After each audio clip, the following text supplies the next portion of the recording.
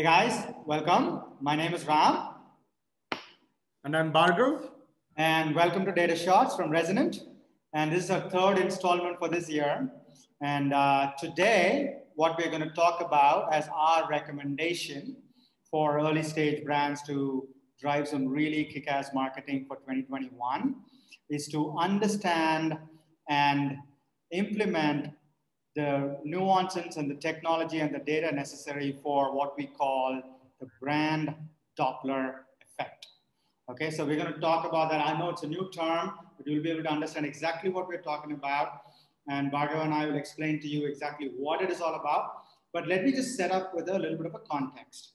Okay, we all understand that we spend a whole lot of money, 20 to 30% of our budgets, especially if you're an early stage brand, to drive your outbound marketing.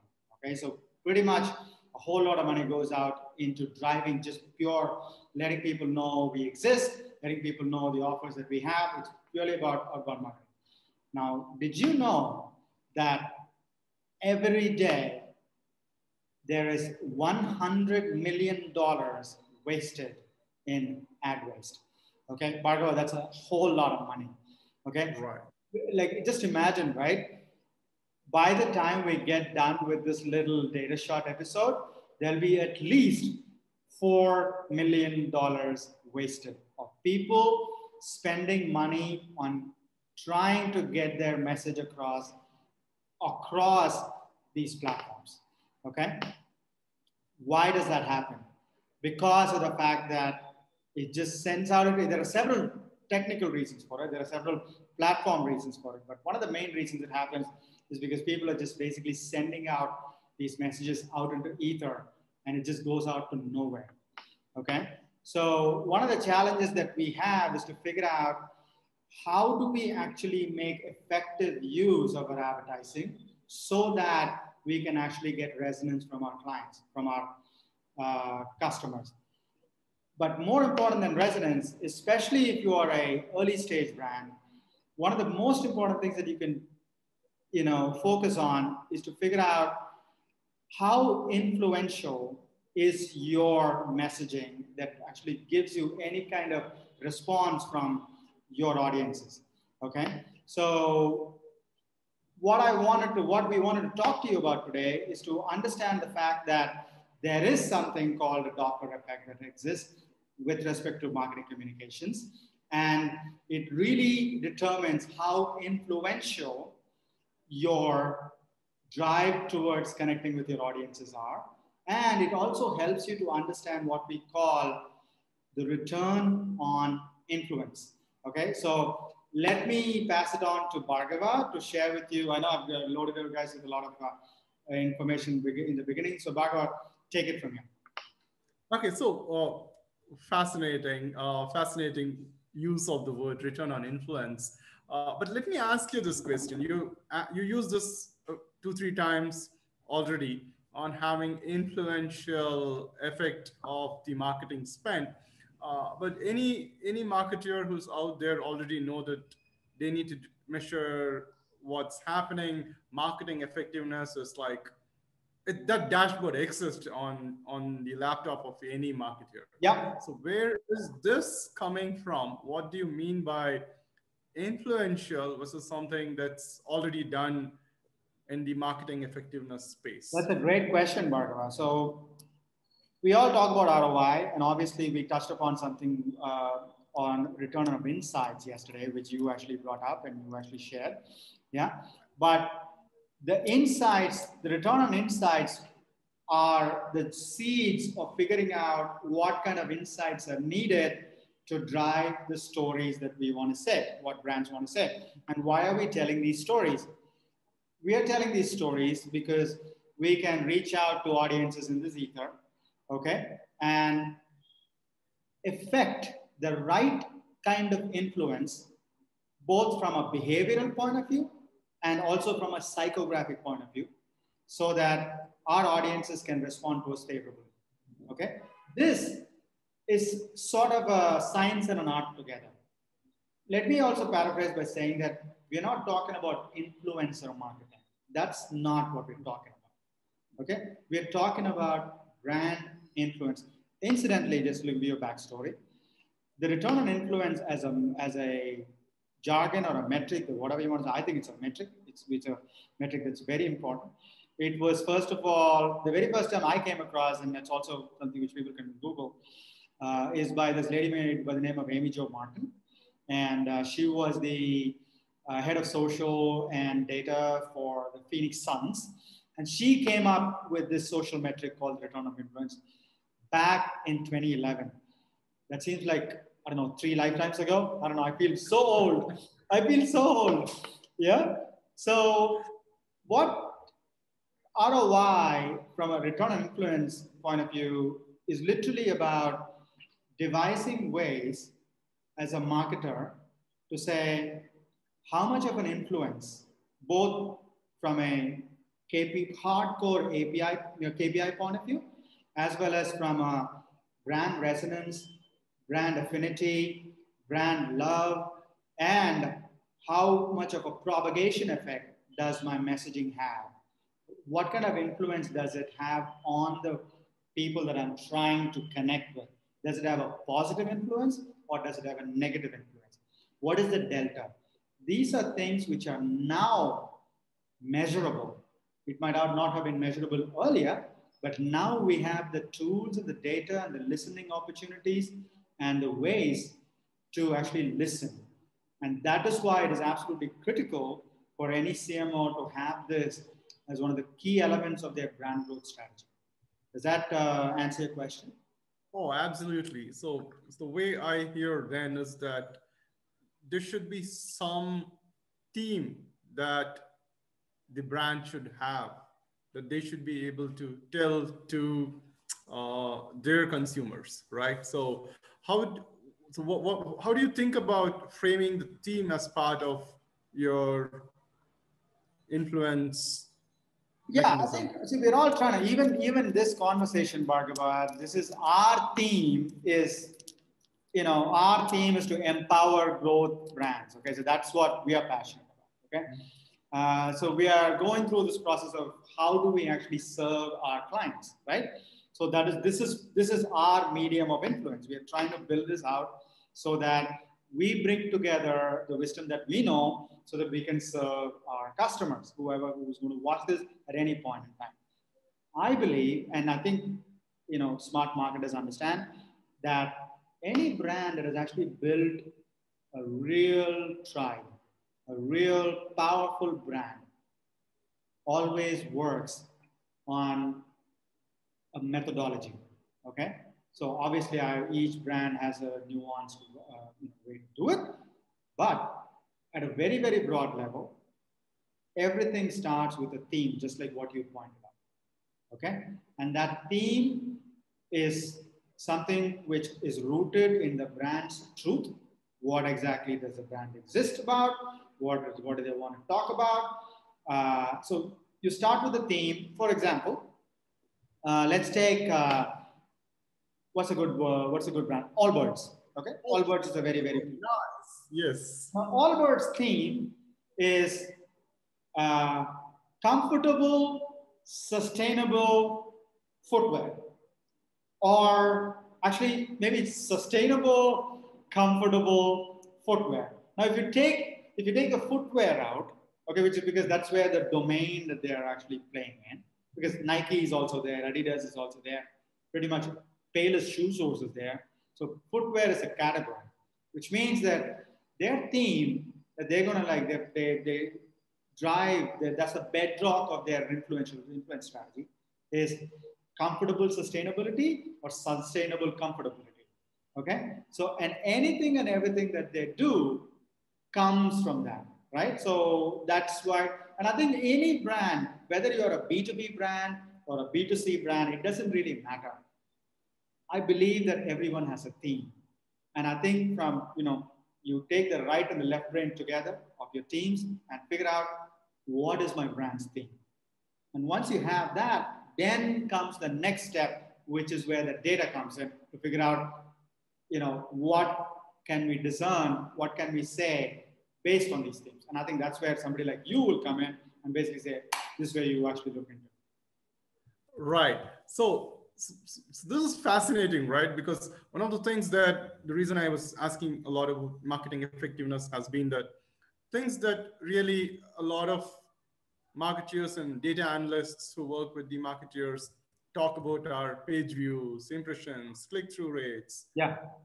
I mean, these are really hardcore metrics, and I understand why this was needed because you need to use these to make budget allocations. You need to justify why you've done something like Yeah. this. But this is also, if you think about it, these are purely a point in time effect.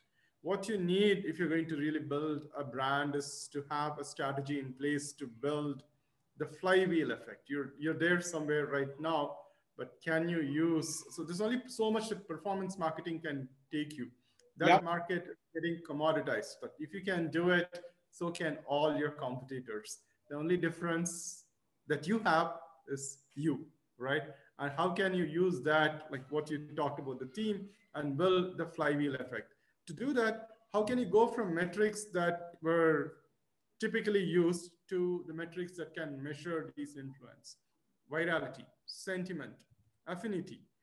As you pointed out sometime earlier, these were metrics that were probably very vague, hard to even define 10 Yeah. years back. In this day and age, with the kind of technology and tools that we have access to, these are well within our reach. And these are the kind of stuff that a brand should be looking to measure to get to the next level. And this would mean, one, define these metrics and what it means for them, right? These are not going to be a point in time, these are going to be evolving. But also the second thing is to have the techniques in place, both from a data perspective and from a methodology perspective. So Yeah. not necessarily perspective, data and techniques to get them to measure and report these activities. And this could, a simple way to think about is what I would say, right? So consider every interaction that you have with customers like a graph. You have nodes and you have edges. So brand is one node, and so are each of the customers, so are your retail partners. And there's an edge, a connection between each one of them. Some connections exist, some connections don't, some connections are Yeah. strong, connections are weak. So can you use these things? Can you model your mechanism in a graph way? And then can you use these to measure virality? So what's virality? It's just diffusion. Like if you tell this message, how does this spread in your graph? That's your network. It will help you identify Yeah. your tribe, the path where what your tribe takes, what the path that your consumers are looking to be taken into, and can help you do things which was not possible before. The third aspect that I would say, so obviously one I told was KPIs. The second is say tools and techniques, which is graph. The third I would say is really use unstructured data to your advantage, especially if you're an early stage brand. Uh, this is like the number of data points that you have is too low, and you can use these to some Yeah. So you and I amazing. know what an unstructured data is. What is an unstructured data for the common man?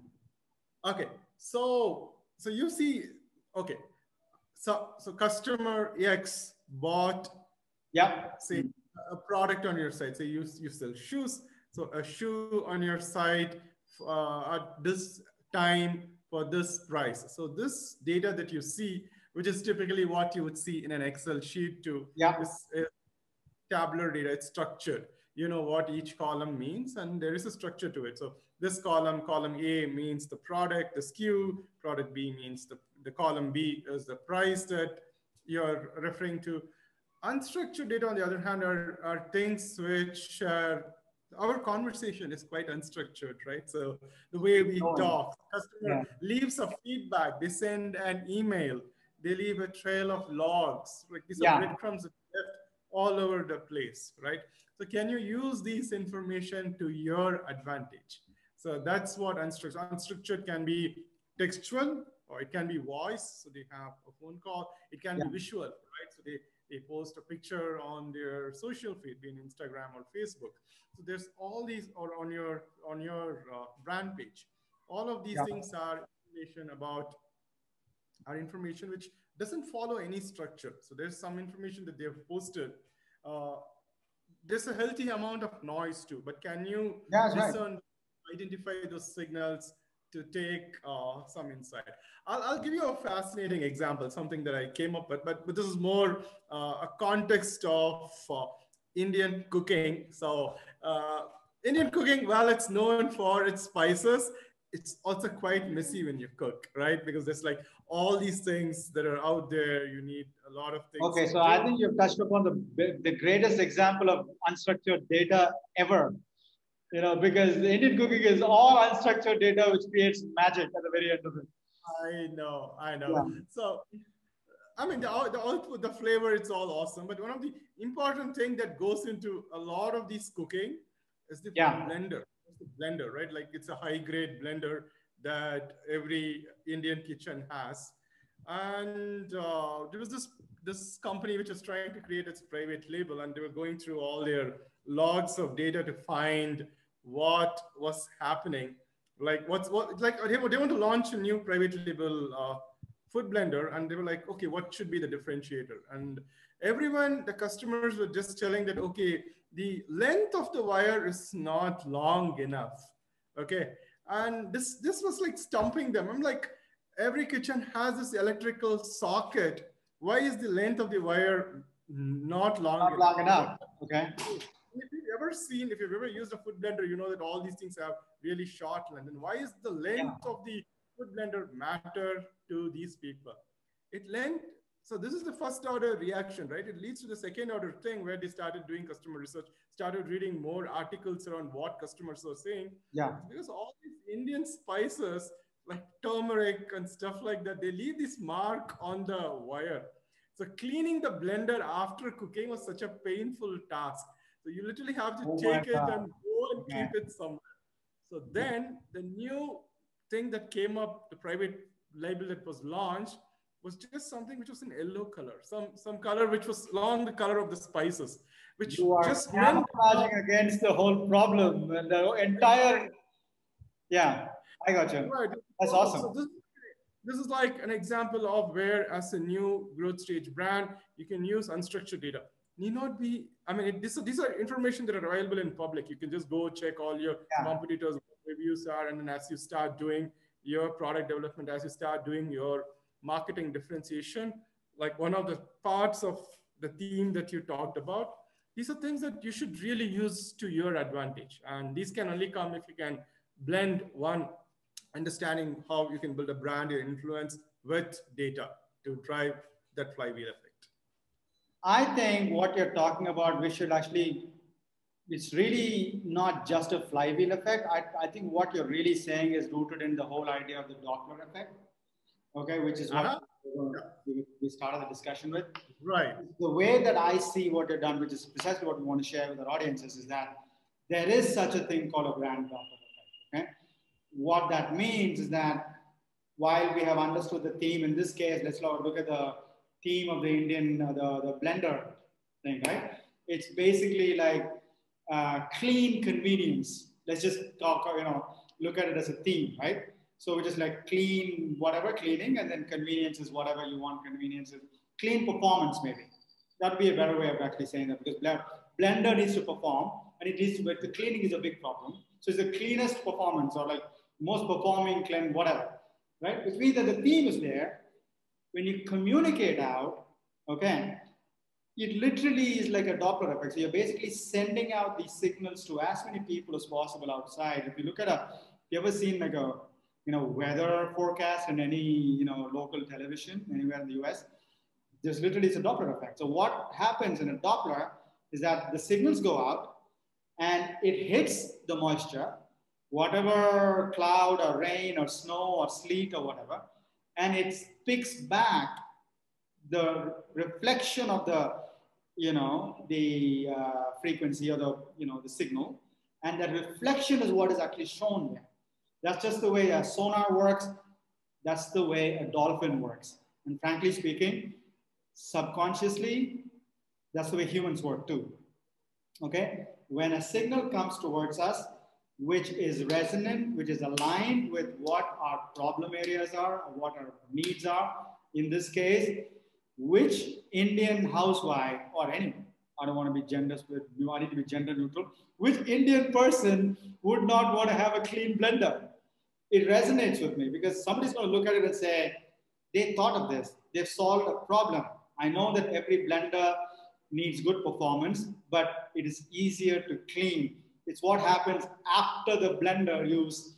It's like all the cleaning, it's one step lesser. That is a signal. Somebody looked into it, somebody discerned it. It might not come from a structured data. Okay, it's not like it's in a transactive, new website where somebody's going to show that. As you rightly pointed out, it is literally discerning from unstructured data. It would be smart for brands to basically look at it and say, okay, let me understand my theme. Let me understand what is the kind of data that I want, where I want to look at, and let me send out these signals. Let me find out what kind of signals I'm getting back from my audience. There are two advantages that's going to happen.